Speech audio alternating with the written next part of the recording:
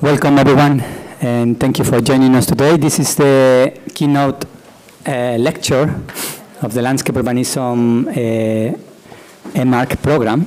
With this keynote, we'll conclude or close the presentations of our MArch, and we have the enormous pleasure and honor to host Sébastien Marot. Sébastien Marot work. We've been following his work for some time right now, and it's with great delight that we can, finally have you and learn about some of your ideas in person. So I'm just going to read quickly his short bio. Sébastien Marot was initially trained in philosophy and holds a PhD in history, and he's currently a professor in the environmental history at the School of Architecture in the University of Paris Est, and also a guest professor at the EPFL. In 2019, he curated an exhibition called Taking the Countryside, Agriculture and Architecture for the Lisbon Architecture Triennale that has been traveling since. And without further ado, thank you very much for joining us, Sébastien, so the floor is yours. Thank you. You can hear me. So thank you very much. It's always a great pleasure to come back to this school. I think the last time was something like 3 years ago, when on the invitation of Pierre Vittorio Aureli, I already came to talk about this exhibition, which was fresher at the time. So I'm sorry for those who were at this lecture 3 years ago. There's some things that I will get back to today. I'm also very happy because very soon the AA, which had published this book, Suburbanism and the Art of Memory, that was back in 2003, is going to issue very soon a release, second edition of this book, to which I have added a kind of postface or postscript, which I devoted to the issue of the art of hope, or the art of hoping as a kind of symmetric to the art of memory. It has no direct relationship with what I am going to talk about today, except that, of course, the situation we are into globally is quite hopeless, and this is precisely why I think hope, instead of being, something that optimists have and pessimists lack, should be considered as an art, as a matter of art. That's something that you have to cultivate, actively. And I think architects, just like farmers, should be athletes of the art of hoping nowadays. Okay. So now for 20 years I've been teaching in schools of architecture about environmental history, thinking that it's good to have a kind of rear view mirror, when we are addressing these big issues, because maybe we can find some kind of jurisprudence in the past. And history is about, the duration or not of things. And this is the exhibition that we did, and which we still develop in every new, at every new iteration of this exhibition, is focused on the relationship of those two fields of activities, which actually emerged at the same time, roughly, in our history, in what we call the Neolithic period, so that they are, in a way, twin disciplines. And that it's interesting, I think, for architects to look at what is happening in this other field of activities and the way people nowadays question the rationality of agriculture might be a treasure of lessons for designers also. So this exhibition, that was the plan of the initial exhibition we did in Lisbon. At the time, I was working, I was teaching for the students of Harvard, implied or involved in Rem Koolhaas's project of an exhibition on the countryside. And it just happened at some point that we seized the opportunity of the Lisbon Triennal to do a kind of transatlantic footnote to his exhibition, focusing on this issue of agriculture precisely. We didn't have the Guggenheim. We had the giant parking lot in Lisbon there. And we organized the exhibition like that. I just show you the plan because it kind of explains the thing. In the nave, here we had like 6, now there are 8 series of thematic panels. 6 themes, like it was like agriculture and architecture, agriculture and urbanism, from agronomy to agroecology, exit urbs, looking at those moments, different moments in history when there was a kind of disurbanization, stuff like that. And then focusing 5th series on facing the environmental predicament today. And finally looking at a particular way of questioning the rationality of agriculture today that has been developed by agroecology, but also by this movement, well-known movement by now, of permaculture, which presents itself as a kind of design discipline applied to planning or managing resilient producing sites, right? And in my view, this is a treasure trove of design lessons, not only for farmers, but for everyone and for designers, particularly today. Okay. So this is then in the choir there, we are looking today, because all of this is a kind of big jurisprudence of moment in history that we might want to have in mind when we are questioning the present situation. And in the end, and I'll go to that at the end of this lecture, a kind of compass or windrose showing different narratives about the future of the relationship between agriculture and architecture, metropolises and the countryside, etc. Okay. And that was accompanied by a huge timeline, 60 meters timeline, illustrated timelines that we did with a friend who is an illustrator, to help people, visitors, locating these different moments within a kind of continuous history there. And I will actually use today that timeline to make a kind of swift visit or tour through the arguments of the exhibition. Okay. So that's what it looked like, hardliner exhibition, a deck of cards, you see, in space. On the back of those cards, we just put images that are more familiar to architects, that didn't need any explanation, and that kind of resonated with the thing. That was in Lyon, this is in Marseille, etc. Okay. So,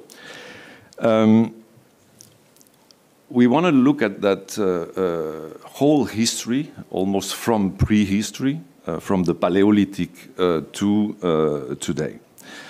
So, of course, we all know, of course, it's more complicated than that, but that basically what we call agriculture, horticulture, emerges in that vague period. It can go over millennia, depending on the area of the world where you are, when slowly people start to domesticate plants and animals, some plants and animals, and at the same time, by domesticating those plants and animals, start to domesticate themselves within more permanent and sedentary situations, right?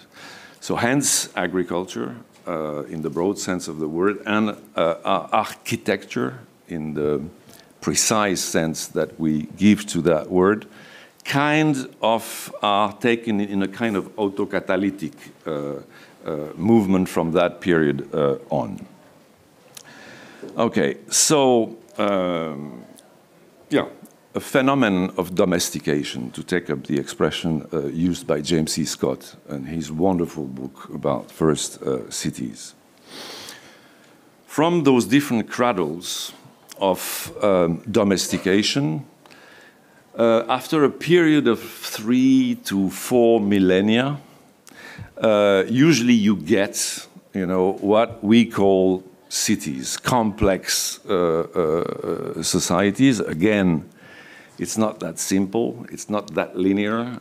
David Graeber, in his last book, really investigates very well all these things. But nonetheless, globally, you have that kind of thing that happens on the different continental masses from those cradle of Neolithic domestication, a few millennia, 3 to 5, and you get, what archaeologists named, cities, big, complex cities.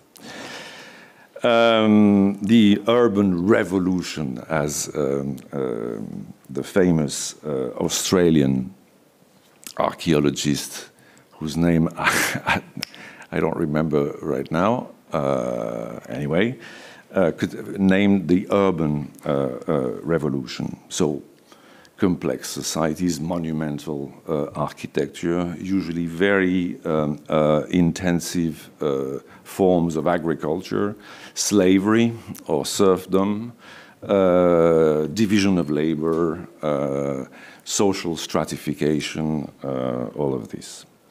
Based, according to most testimonies, on an intensification of agriculture. A modernization, you could say, with new technologies at the time. This is the panel in our exhibition, which we did for what the Roman called the captatio benevolentiae, to capture, the benevolence of architects, to explain this is a real subject, which is this hypothesis developed by Gerd Peschken that the model of the Greek temple would be the granary. The granary that could be built in stone, in wood, from Ukraine to Galice, everywhere, which was a very functional building that you would necessarily find in those communities, and that the Doric temple would be basically a kind of sublimation of the granary. Of course, at the moment, the temple was not a granary, so it was a sublimation of the granary at the very moment when Greece started to specialize its agriculture into wine and oil, basically, and to start to depend for its basic commodities on regions on the Mediterranean shores that they would subject for that, but that's sublimation. Sublimation is like pretending or celebrating certain values, like autonomy, like everything, at the very moment when you know you are putting them in danger there. Okay, then, it's very classical history. that confused and long period that we call the Middle Ages, like approximately 1,000 years, which started to be in Europe a moment of disurbanization. The first part is a large disurbanization and the emergence of kind of local organization, which later became called the feudal system, which implied a lot of commons, common lands, where a number of custom rights applied that were far from defining what we call private property. Other ways, you know, of dealing with the soil, three-field system, etc. And that developed during this period for a quite long time and were, by all standards, sustainable for a long time. Okay. At that time, a kind of ideal could be represented by those remote situations from the ex-cities, for instance, with Roman monasteries that were seeking, you know, to be out there, and that became in those places a kind of spiritual airports, but also laboratories of for the development of agricultural practices. Even though many of those monasteries became later the cradles of urbanism in the second part of the medieval period. Then there is this period of 3 to 5 centuries, which we could describe as the period when there is this rise of market economy, slowly. Where market is not just a moment in the life of people, but becomes slowly a political model for everything there. And it's the moment Karl Marx. The more I think about these issues, environmental issues, I must say the more I feel a Marxist. I become a Marxist. This is the period during which happened for Marx what he calls primitive accumulation. What he means by primitive accumulation is the initial accumulation of capital by certain people, of the means of production, etc., that started the capitalistic regime that then developed almost by itself, right? From the end of the 18th century, especially from England here.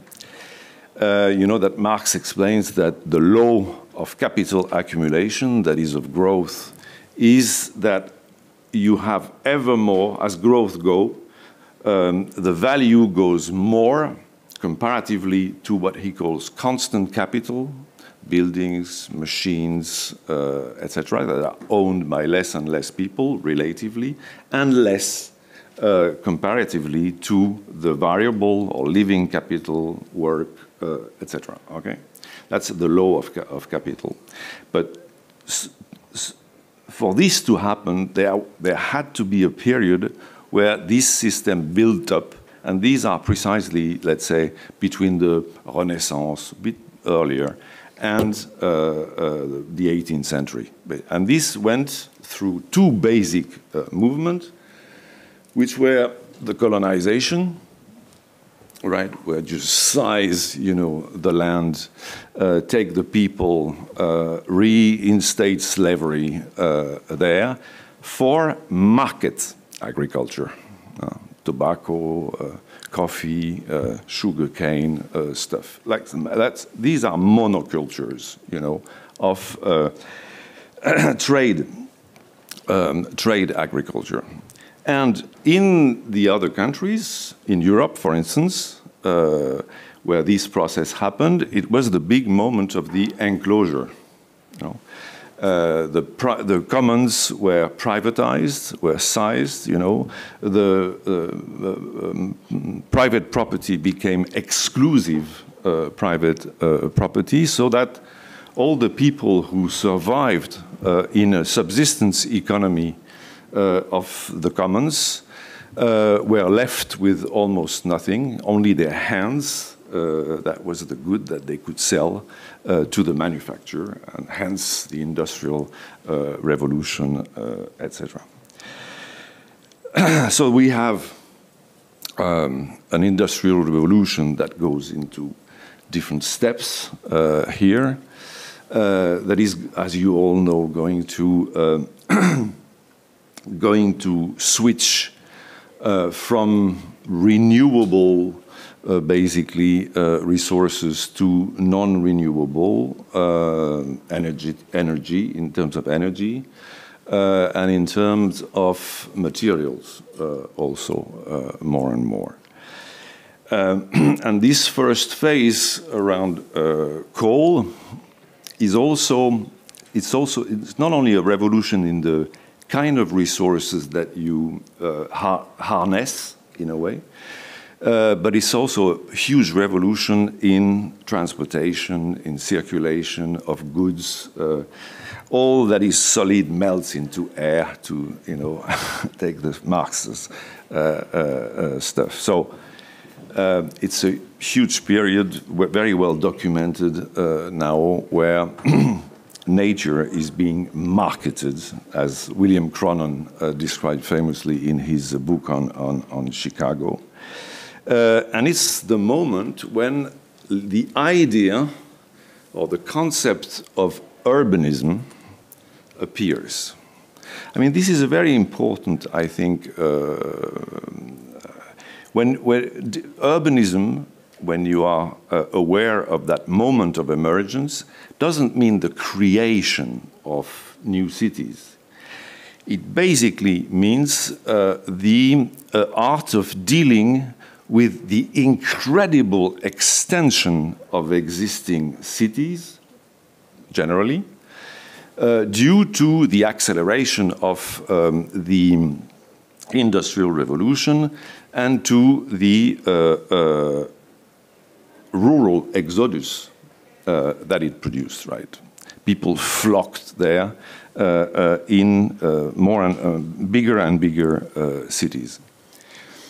It's important to say it because Françoise Choët, in a very good book that she published, she's a historian of urbanism, in the mid-60s, went back, looked back retrospectively at, I'd say, one century of urbanism, and distinguished basically three big movements, in both the theory and practice of urbanism.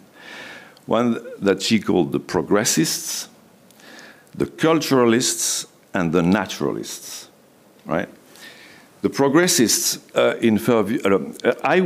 think it's a very good distinction. These names are very good, except that I think it's important to use them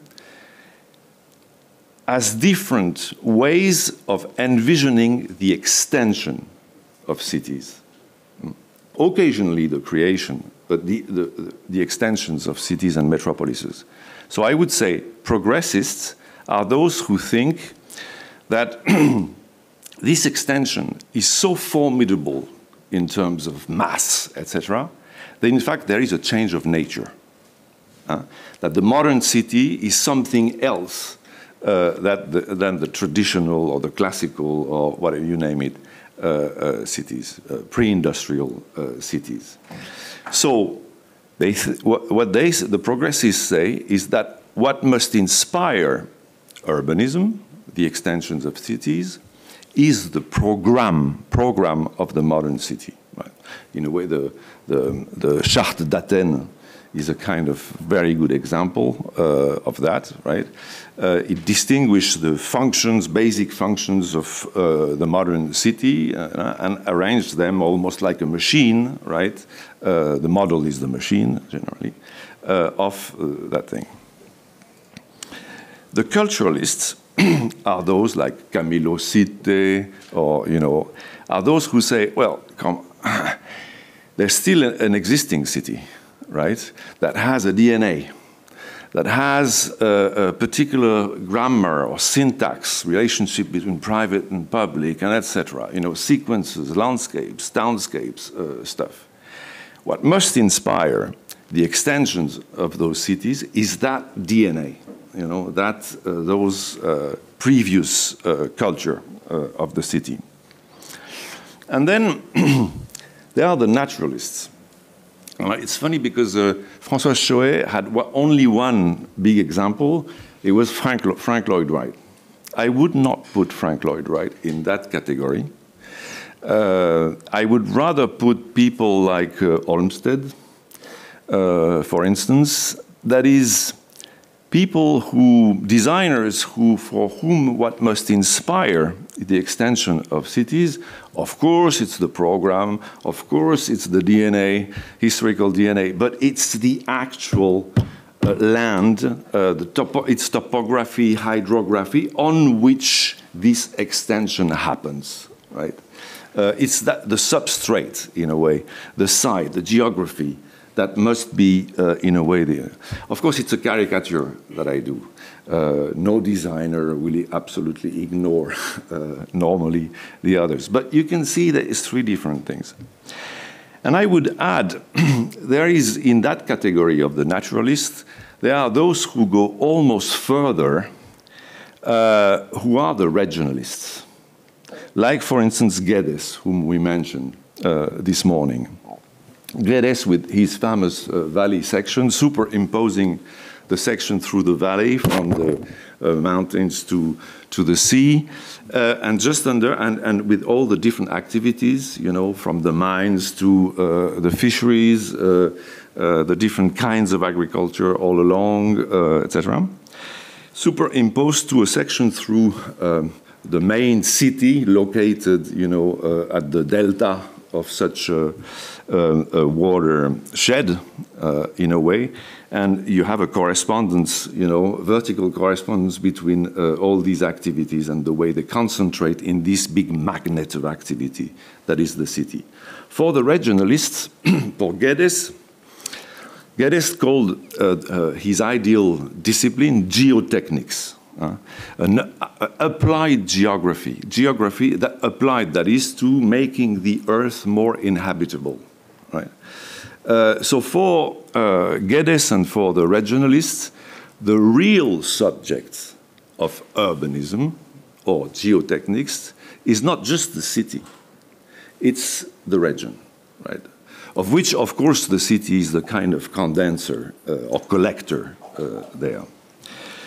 Okay, and then during this period, even if they were not really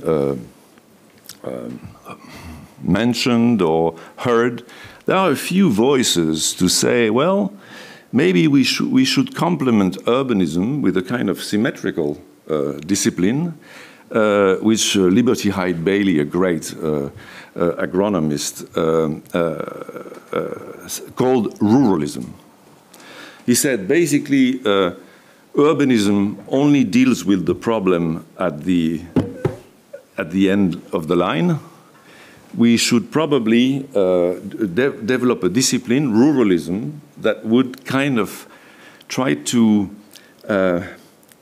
keep people in the countryside, or give them reasons not to leave it, you know, make those places enjoyable, rich and valuable.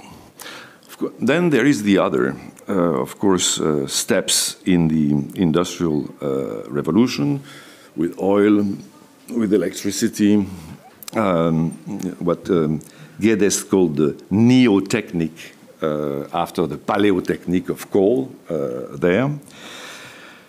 where there is this acceleration of the whole process, acceleration in the rural exodus again, especially with the great revolution in the field of agriculture, brought by Haber and Bosch, for instance, who developed the technology to capture the nitrogen from the air, you know, and produce industrial fertilizers there.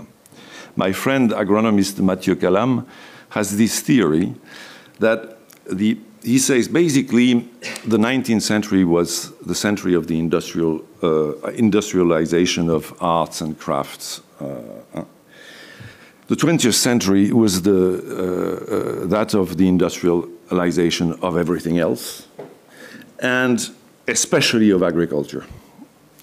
Agriculture was in a way the last sector to be fully industrialized, but then it came big time. And the other article of his argument is to say that the industrialization of agriculture was the recycling of the industry of war. Right?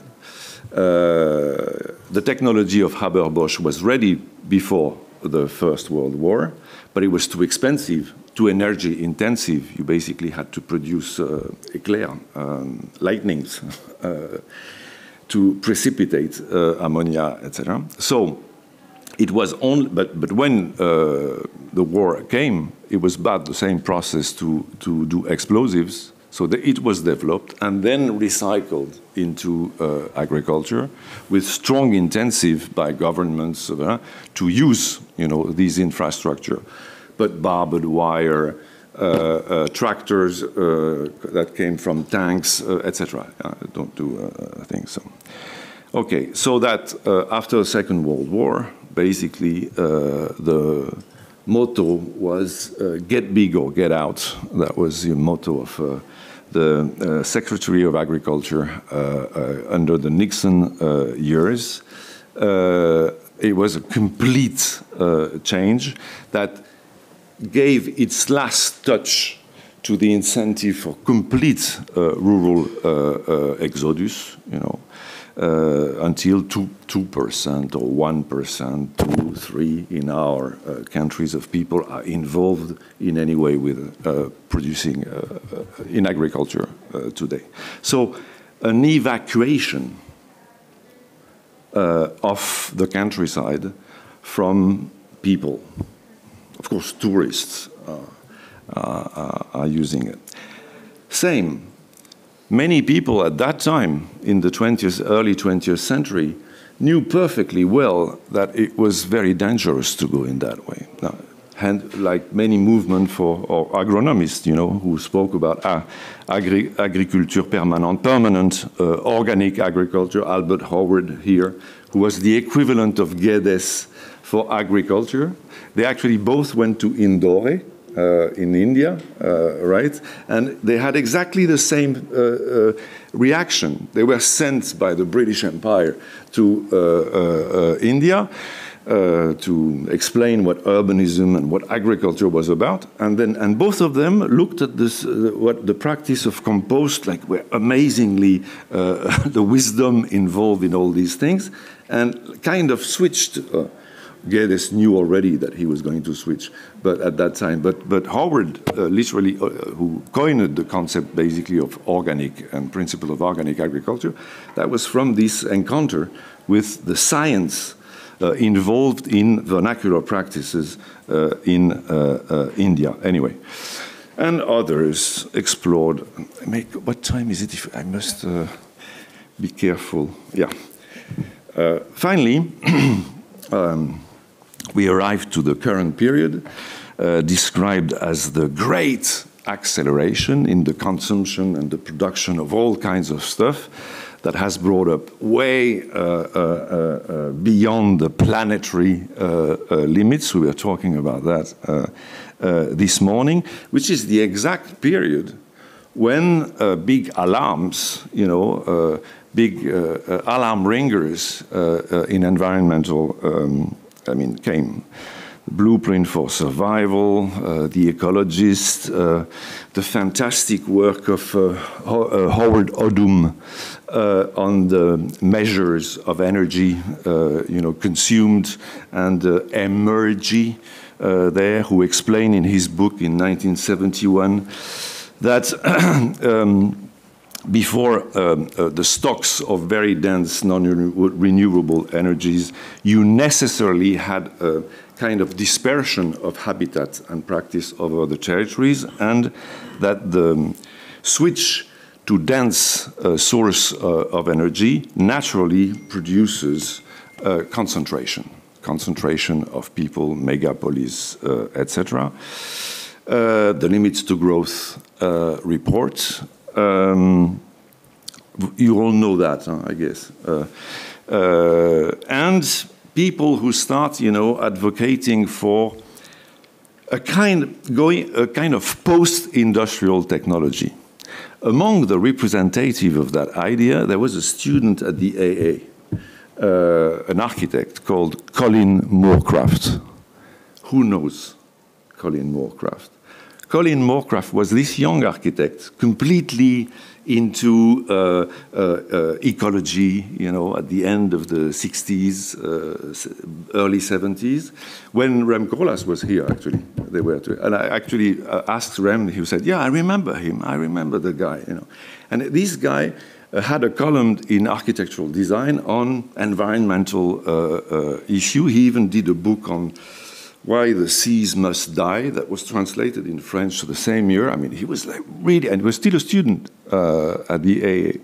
And in 1972, shortly after the publication of the of the Limits to Growth report, he did a whole issue of architectural design called Design for Survival, Designing for Survival, with many examples of work being done by students at the time and elsewhere. And he had a big article called Designing for Survival, which was a very powerful analysis, was very good to do it at that time, a very harsh critic of the Green Revolution and what it was bringing about everywhere, in the third world, the same rural exodus, etc., the loss of traditional knowledge, less subsistence, more market, etc., everywhere. Okay. And he ended his plea by a part called Beyond Industrial Technology, in which he explained we should devise technologies that would have at least three virtues. One he called integrity. So it meant that it was typically technologies or a technological system that would minimize the number of entrants and minimize their externalities and would be circle, in a way, most that they can. Typical concept of ecologists today. Second was they should be flexible. And by flexible, he meant conceivable, adaptable, repairable by their own users or by the community that uses them in a reasonable orbit, right? They should be able, to deal with them, not be black box that they endebt themselves for years, and that dictates to them their mode of operation. No, it should be. And third virtue was they should be cooperative, by which he meant they should be technologies in which each element fulfills several functions, and each function is fulfilled by several elements. So a kind of functionalism, right? But the opposite of the functionalism of the 20s in architecture, where indeed, you had to identify the elements that was the more efficient to do the thing, separate the stuff, etc. The model was not anymore the machine for this alter functionalism. It was, say, the ecosystem, where indeed several, each element fulfills several functions, etc. And I mentioned that because, in a way, permaculture, as it was developed a few years later, in 1978, was the exact, in a way, fulfilling of that program in the managing inside planning, in a way, managing of productive lands. Okay, so that's the moment, when the great acceleration, paradoxically, starts to take up, in a way. All these guys think little. The whole, the whole Earth catalog, where those people in the west of the United States, will flee the consumption society and the metropolises to go build a Buckminster Fuller thing in the desert, start cultivating stuff, etc. I love the motto of workers of the world disperse. That is, the inversion of the first sentence of the manifesto of Marx and Engels, disperse. This is a much better strategy if you want that system to collapse, just go, okay. So that was a big moment of the back to the land ideology that might be back soon and maybe much more efficiently than it was. Then that's about the end, in a way, of our timeline. A kind of caricatural description of the situation today. At the center, the city, omnipresent, the metropolis, both in exploding, both in density, in a way, and in extension there, surrounded by a series of big issues.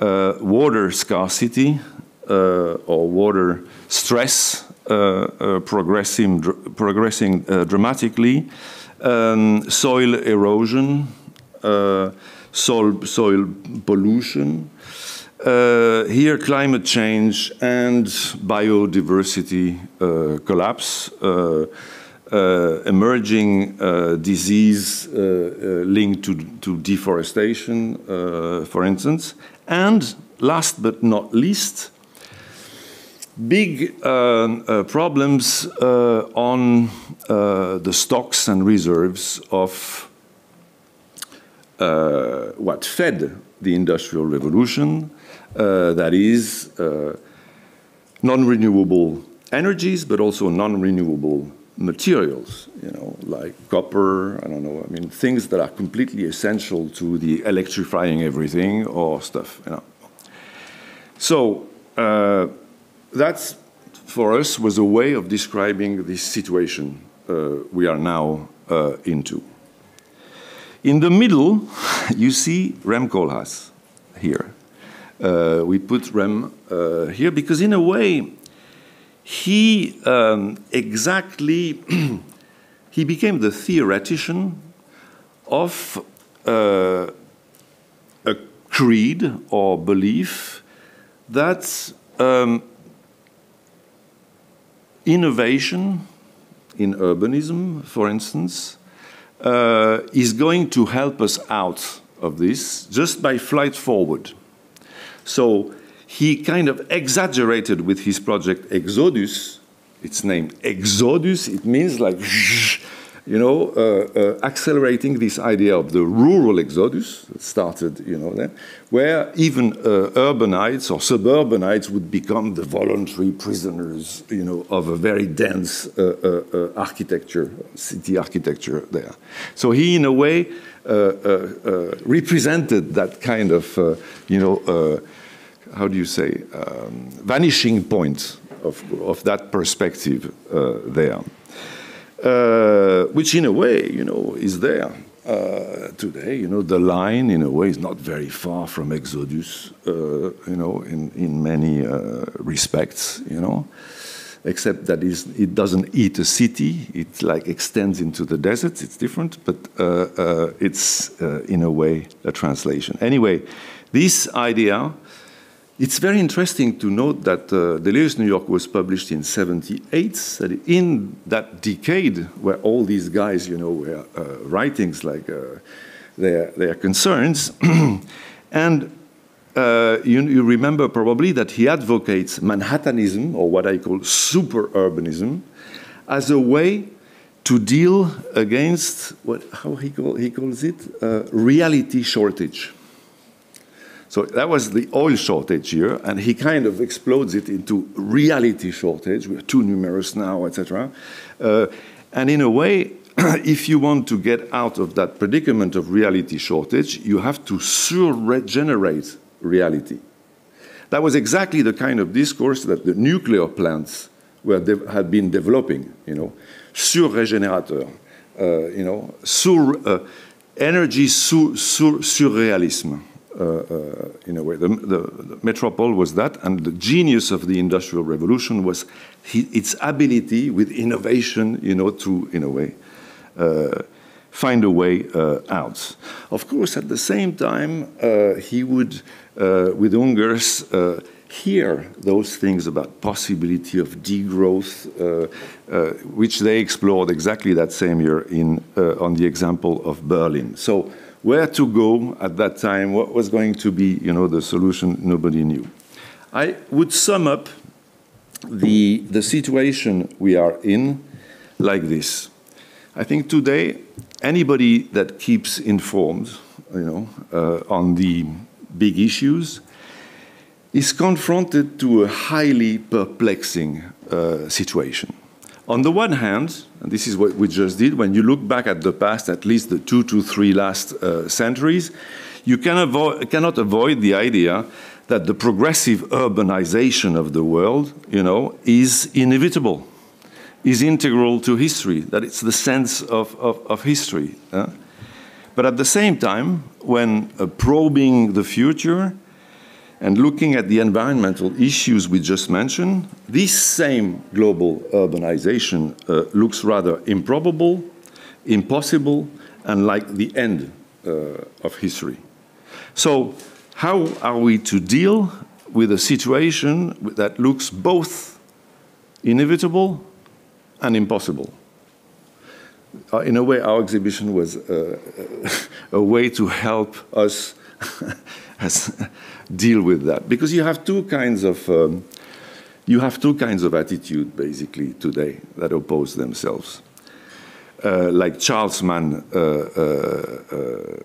explained very well in his book, The Wizard and the Prophet. The wizards are those like Norman Borlaug, who was the key figure of the Green Revolution, accelerating the selection of big cultivars like corn, wheat, and rice, basically, to save the world. Those are the people who, in a situation that looks both inevitable and impossible, are going to make the inevitable possible. Just by innovation that is going to push the apparent limits of the earth. And they are in front of them like what's his name again? The author of The Road to Survival, one of the first environmental books of just after the war in '47, William Vogt. William Vogt, who was an ornithologist, etc., who is an exemplification, like Malthus in a way, of the people who say, no, the system has limits, and the goal is to learn to live within those limits. And of course, they say to the wizards, you can in a way pass over the limits for a certain time, but at the cost of those limits reasserting themselves more violently thereafter. So in a way, I wanted to defend or praise the prophets in our exhibition. Prophets like people, L'Atelier Paysan, for instance, in France, that advocates the installation of 1 million new peasants in France when they are the number is not even the half of that today. Of course, to practice differently architecture, and of course, David Holmgren, who is one of my heroes, I must say, today, one of the most articulated design theoretician, I would say, today, and certainly an athlete in the art of hoping. By the way, it's also 78 permaculture, like Delirious New York, right? The same year, not exactly the same thing. Well, I will pass on that, on what permaculture is, because I've been told we have to stop in 10 minutes. So I'll pass on permaculture. I'm sorry for that. But let's say that what he does there, in the book that is going to be republished soon, the last sentence of my book, I quote myself, you see, was our century is no longer, ours is no longer the century of expanding cities, but rather of deepening territories. And I didn't know permaculture at that time. I hadn't read David Holmgren, but when I did, I had the feeling that the art of hope had a theory, and that David Holmgren. Can I use that?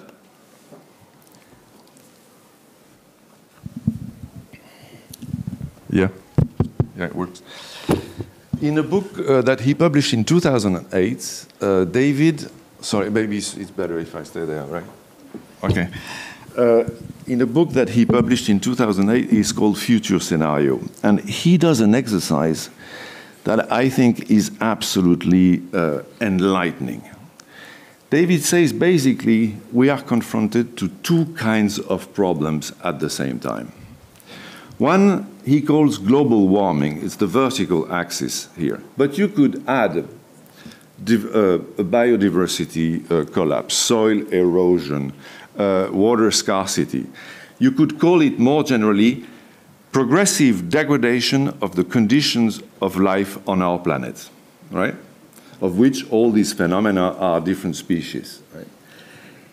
And it can be slow, on the down, or up, more problematic. And each IPCC report every 4 years puts up higher on that thing.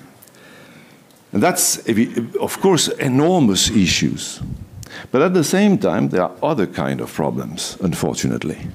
And this other kind, he calls it oil decline. But again, you could add gas, oil, coal, but also not only energy, materials, copper, uranium, you name it, right? So we could call this other axis the progressive diminution of the capacity of humanity to transform the world, right? The power to act and transform the world. So when you cross those two things, you obtain different scenarios.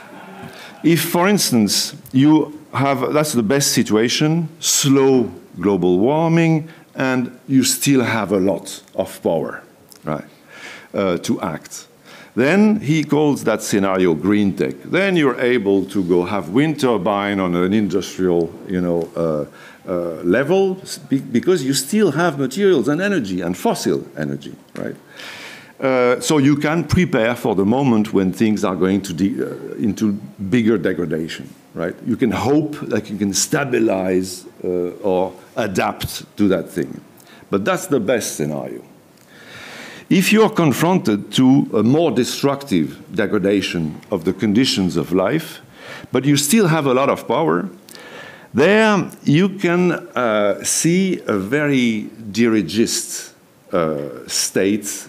They still have a lot of power, you know. They can act, they can control the situation.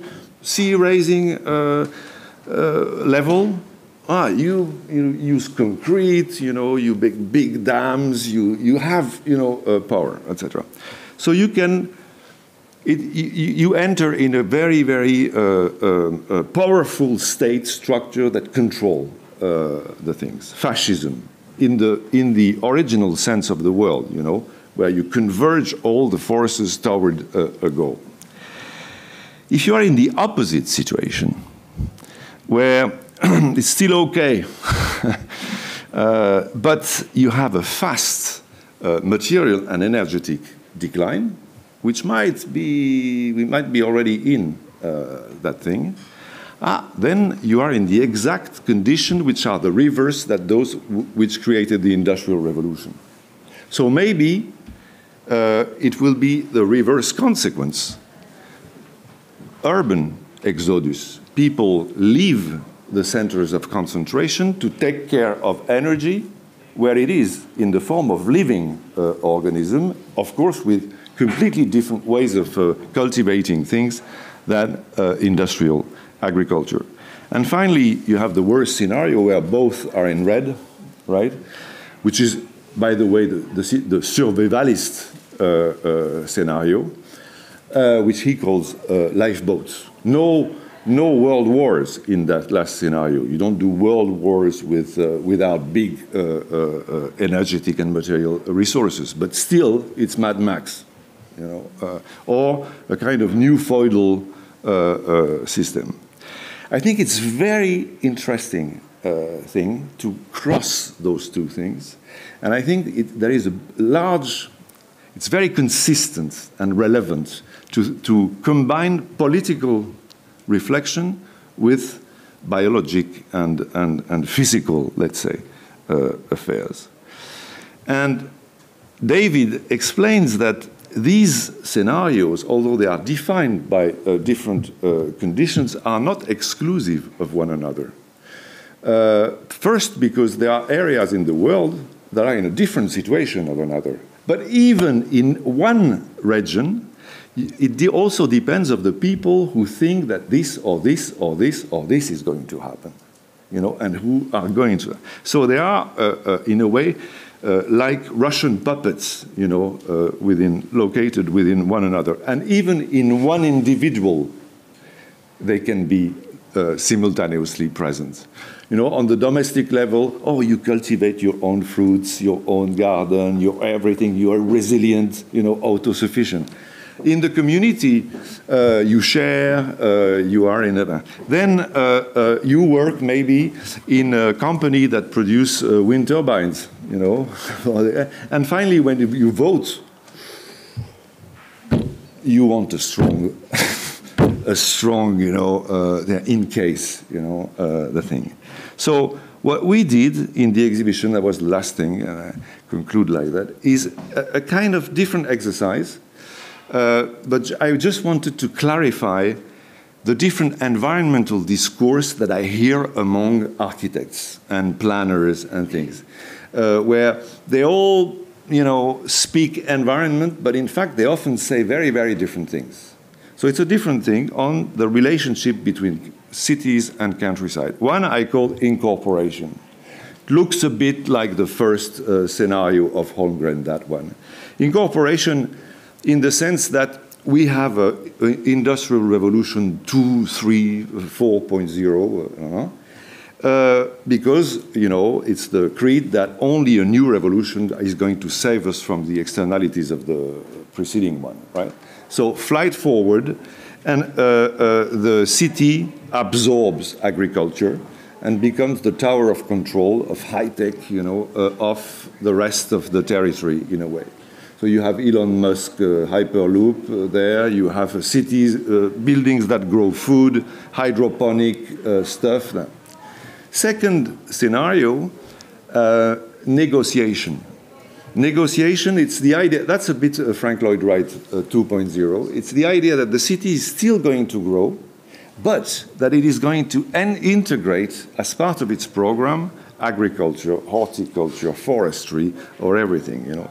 So many architects are they find it very, very good because, you know, not only you still build, but you even become agricultural experts on the thing, okay?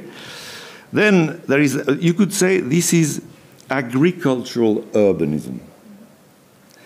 And then you have the opposite, which is urban agriculture, which I call infiltration, where many, horticulture initiative permeate the existing city. So it's usually not planned, but it can happen big time. For instance, in Detroit, after the collapse of the automobile industry, in Cuba in the special period where it became suddenly, without Soviet import, it became the mecca of permaculture. It's fortunately finished nowadays. And there is another last scenario, and I finish with this, which I call secession. It's a bit brutal, where people leave the cities, people individually or collectively leave the cities, even when they are in the physical orbit of the city, to become more self-sustainable locally and abandon urbanism. I see that I have to finish. I leave you with this question. I'm sorry. That's it.